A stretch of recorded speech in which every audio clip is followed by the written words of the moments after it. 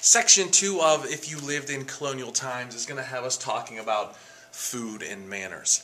So our first question here is, what did the colonists eat? Well, corn was a main staple. The Native Americans taught them how to plant corn, and they also taught them how to plant things like pumpkin and squash.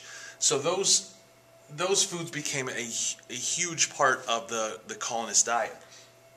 Native Americans also showed them how to get maple sap from a maple tree. And they would turn this maple sap into maple sugar or even maple syrup to help sweeten their foods.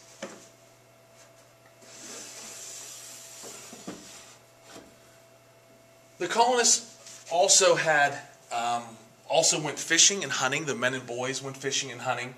And during those cool days before the winter set in, it was a very busy time for all the colonists. They were working extra hard to get ready. So they were taking things like the fish and the meat that the men and boys got when they went hunting and fishing. And they would salt that, and they would preserve it and pickle it. That way it could be used later on.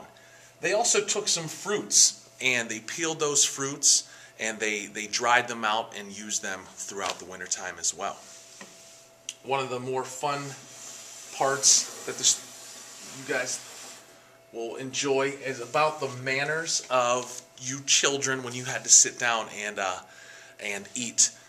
And today, usually dinner time is sometimes thought of as a time to sit down and talk with your family and share stories about your day and how things are going. But then you could not talk. You were not. Speak not was a rule you had to follow. And not only could you not speak and tell whether the food was good or the food was bad, you usually didn't even sit down. You had your meal standing up. There weren't many, everything that you made back then, or everything that you had, you made. So there wasn't a chair for everybody. So you would end up sitting or standing while you were eating. Also another rule, sing not, hum not, wriggle not, don't move around, don't really even make any noise whatsoever.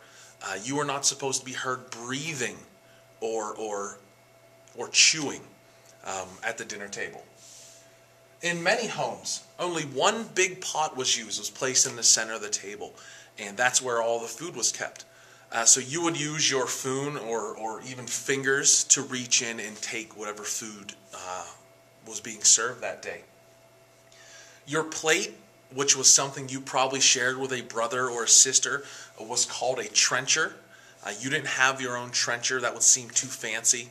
And remember, everything was made. So you would have shared your plate as well. And it was just a wooden block that was sat in front of you for dinner time. Section 3 will be about colonial schools.